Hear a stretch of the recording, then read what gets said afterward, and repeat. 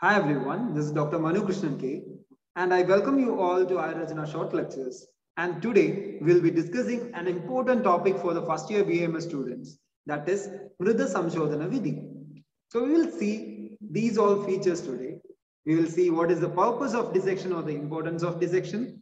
We will see the cadaver selection criteria in detail and the process of kothana or preservation and the process of samshodhana or the dissection. So here, the first thing, let's have a glimpse into the Mrutha Samshodhana Vidhi. So we have a selection criteria to select the ideal cadaver that has to be dissected.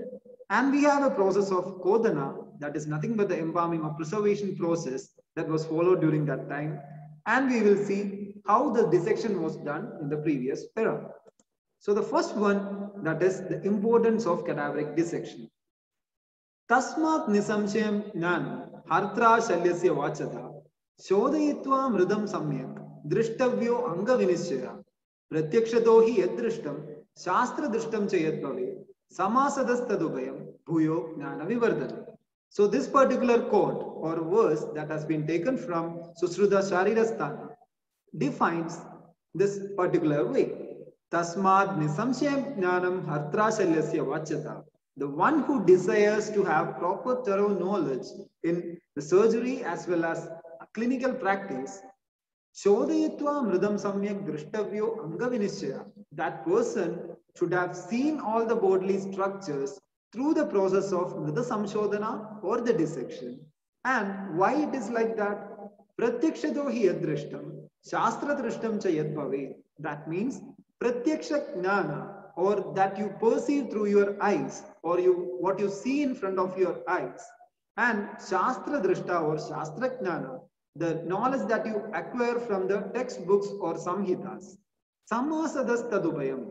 So together with that particular practical knowledge and the theoretical knowledge gained from the samhitas, bhuyo jnana vivardhana, that upgrades the skill of the physician. So once again I'll repeat, one who intends to achieve expertise in surgery and clinical practice, he should have undoubtful knowledge of the bodily structures obtained through the dissection process or mrida samshodhana. Thus, the structures you have perceived by seeing in front of your eyes, along with the theoretical knowledge that you have achieved through the shastra jnana, that will upgrade your skills. So that is the importance of cadaveric dissection. Let's see how the selection of cadaver is done. So the continuation of the previous verse is Tasmat samasta gatram avishobhadam adirgha vyadipididam avarshasatikam nisrishtandra purisham. So these are the terms that you can use to explain the selection of cadaver. So let's see each of these terms in detail. Samasta gatram refers to an intact body or a complete body. So the body that you procure for the dissection purpose should be having all the parts intact. And avishobhadam refers the person who had a natural death, and it should not be by poisoning. And why it is like that? It should not affect the disciples who are doing the dissection. So if it is by a poisonous intake or something like that, then it can actually affect the disciples who is dissecting over that body. So it should be avishobhadam. And adirgha vyadipedidam refers to the diseased person must not be having any chronic illnesses. Why is it like that? Because when you have a chronic illness, that can in turn affect a particular organ, and that can create an abnormalcy, like an abnormal growth or shrinkage of a particular organ that can alter its normal anatomy.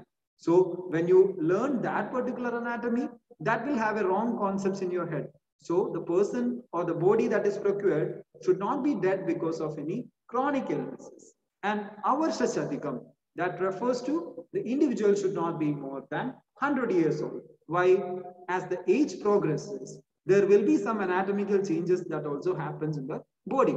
So you won't be able to learn the normal anatomy of the organs from that. That is why the body which is aged more than 100 years are not preferable for the dissection process.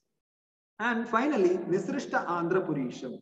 That refers to the fecal matter. Purisham refers to the fecal matter. It should be cleared out or evacuated from the intestines before the process of kothana. So this is how the selection of cadaver is done. So let's have a glimpse once again. We'll just revise it. Tasmad samastagatram, the intact body with all the body parts. Avishobhahadam, should not be dead because of any poison intake. And adirga vyadipeditam, without any chronic illnesses. And avarshasadigam, should not be aged more than 100 years. And finally, nisrishta andhrapurisham, that means the bowel should be cleared out of fecal matter. Then we have the second one process, that is kothana process or the preservation process. It is a very interesting process here. Once you have procured the body, purusham avahandhyam avagayam nibaddham pancharastam munja valkala kusha sanadinam anyatamena aveshtidangam apragase dese kode. So this particular verse taken from Susrutha shareera, purusham refers to the body and avahandhyam avagayam nibaddham pancharastam munja valkala kusha sanadinam anyatamena aveshtidangam. This particular verse tells that that particular body that has been procured should be kept under the running water, and before doing that you have to cover the entire body with munja, valkala, kusha, shanadis. These are different types of grasses that was available during that particular era, and that will be tightly covering the body in all aspects in order to prevent any external factors to interrupt the normal decomposition process, or to avoid, as it is kept in a running water, there are chances for the other fishes or any other creatures to come and eat away the body parts. So to prevent that from happening, this particular method is used by covering it with different grasses, and it will be kept inside nibaddham pancharastam. That means it will be kept inside a wooden cage. So here we have a diagrammatic representation of the scene where you can see the body which is tied up with this particular munja, valkala, kusha, shanati and kept inside a wooden cage and immersed in the running water. And one important factor to note, apragase dese kode. So the process of kodana or like controlled decomposition, that should be happening in a place where there is enough shade. There should not be any direct sunlight. Apragase dese. That means if it is in the direct sunlight, there are chances for the fast putrefaction of the body. So to prevent that from happening, this particular method is followed. So this is the process of kothana. Then we have the next process, that is nothing but the dissection procedure. So the dissection procedure has been explained as follows. Samyak pragudidam cha udritya tado deham saptaratrad ushira balavenu vallvaja kurchanam anyatamena shanai ravagarshayan tvagadin sarvaneva bahya abhyandara anga pratyanga visheshan yadoktan lakshayet chakshusha. So in this particular part, we will be discussing samyak pragudidam cha udritya. So the body that has undergone proper preservation or kodhana, tado deham saptaratra, that body should be taken out of the stream on the 7th day, and by using kurchas, kurcha refers to a sharp instrument or a twig which is sharp enough.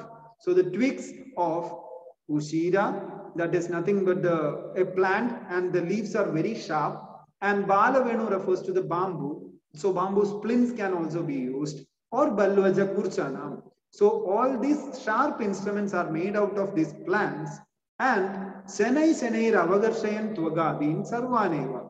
So in step by step or layer by layer, scraping is done with these sharp instruments over the skin and deeper structures. Thus by bahya abhyandaran anga pratyanga visheshan yadoktan lakshayet chakshusha.